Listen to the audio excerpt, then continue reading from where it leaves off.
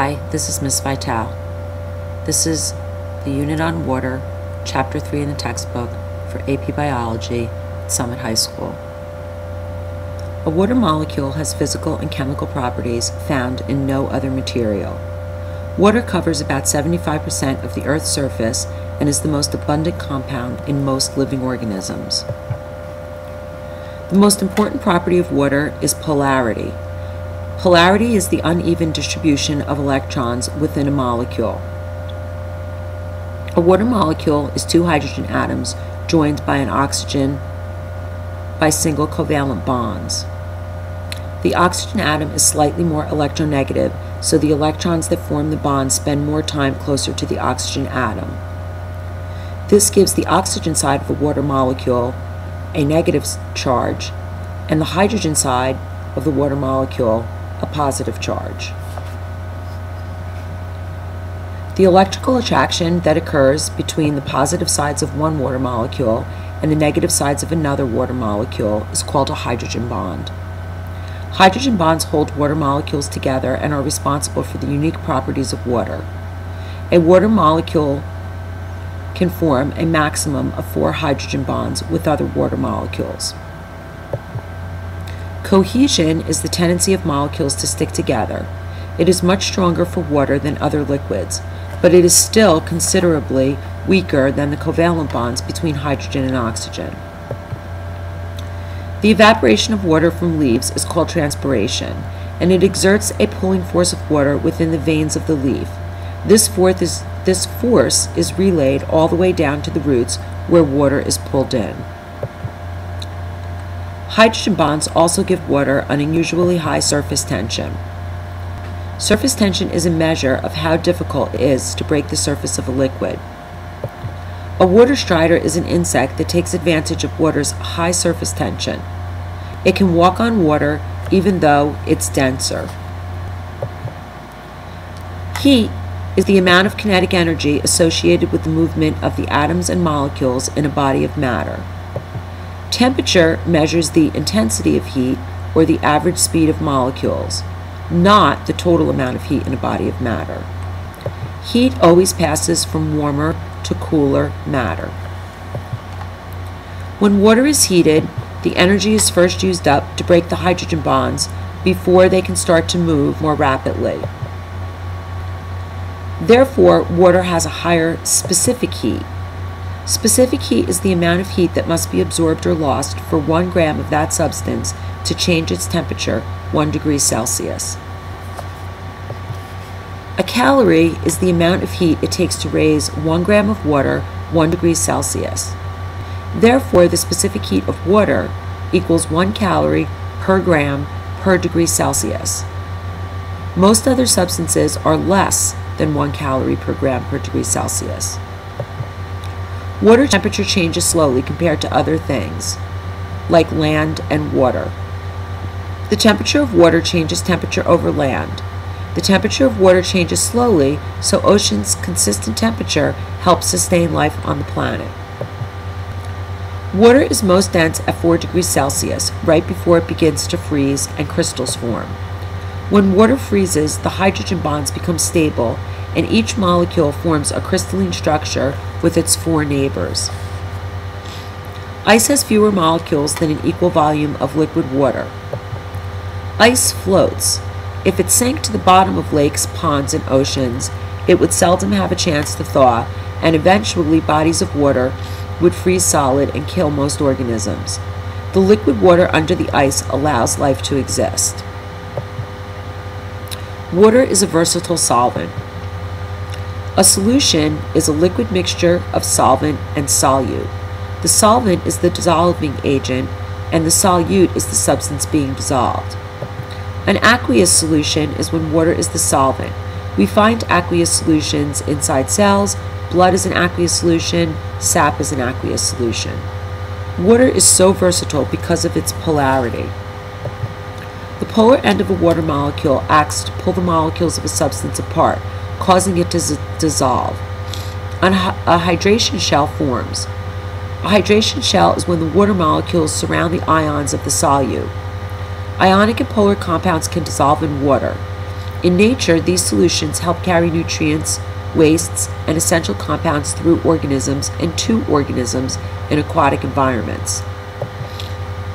Hydrophilic means water-loving.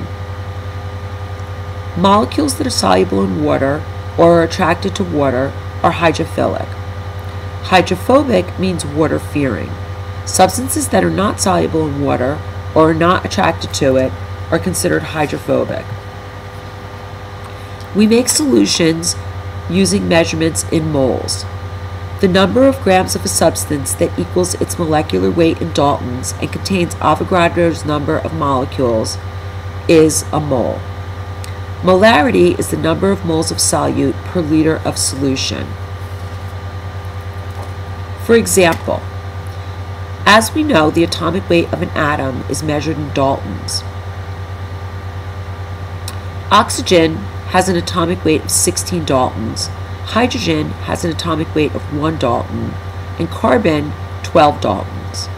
If we take sucrose, which is common table sugar, its formula is C12H22O11. The 12 carbons have an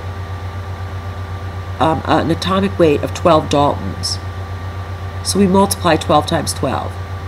The 22 hydrogens have an atomic weight of 1 Dalton, and the oxygen has an atomic weight of 16 Daltons, so we multiply 16 by the 11 oxygens. If we add all of those up, we get 342 Daltons. Therefore, if we take 342 grams of sucrose, we have 1 mole. The number of molecules in a mole of any substance is equal to 6.02 times 10 to the 23rd, which is Avogadro's number. A mole of sucrose weighs 342 grams and has 6.02 times 10 to the 23rd molecules in it. In nature, water molecules sometimes break apart into hydrogen ions and hydroxide ions. Hydrogen ions are H+, hydroxide ions are OH-. When water molecules break apart into hydrogen ions and hydroxide ions, it is called dissociation. The right balance of hydrogen and hydroxide ions in organisms is critical. An acid is a chemical compound that donates hydrogen ions to solutions. For example, hydrochloric acid in the stomach has a pH of 2. Urine has a pH of 6. Tomato juice 4. The lower the pH, the more acidic, therefore the more hydrogen ions in the solution. A base, which is also called an alkali, is a compound that accepts hydrogen ions and removes them from solution, or it can be a compound that donates hydroxide ions to the solution. For example, seawater is 8.5, ammonia is 11.7. The higher the pH, the more basic. Therefore, it has lower hydrogen ions or higher hydroxide ions.